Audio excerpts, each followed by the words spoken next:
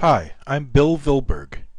This is part of the iclicker training at the University of Miami. This section is on using iclickers in class. You should have the UMBB iclicker folder either for Windows or Mac, either on your desktop or on your flash drive. I want you to find it.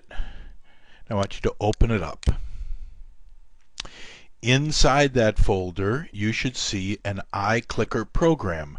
We used this when we were configuring the iclicker program, and I need that one opened up. I'm going to turn off the always ask before opening this file. I'm going to open it.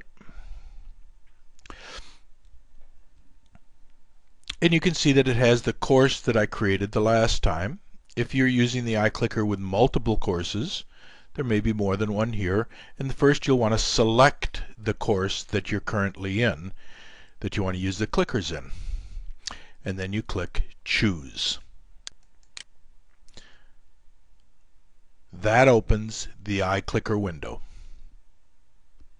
I've already done the settings and preferences, so I want to start a session. The only thing that happens when I start a session is up here in the left-hand corner, I get a box with a Start button and a Display button.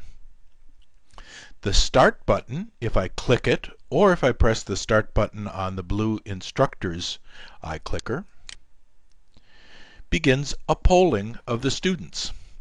You can see the clock is counting upward as to how much time I've given them. And on the right side, you'll see a number. As I vote with some clickers, there's one vote has come in. There's a vote. There's a vote.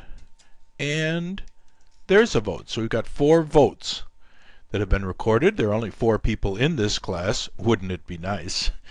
So I can stop either by using the mouse and clicking on the stop button, or by using the stop button on the blue iclicker. And then I can display the results using either the display button or the hide display graph button on the blue iclicker. This shows me that on this question 25% said A. There were only 4 votes, so that's 2. 50% said C, and 25% said D. That's it. I can do what I want to with that. I can have the students talk to each other before voting again. I could have had them talk to each other before voting the first time. Or if I'm actually assessing them, I can just move on. You can use this before covering some content to see how well the students know it, or after covering the content to see if they've learned it or if more work is necessary. I can start and stop as many questions as I want. Each time I start, it's a new question. Each time I stop, that question ends. And when I close iclicker, yes, I have ended that session.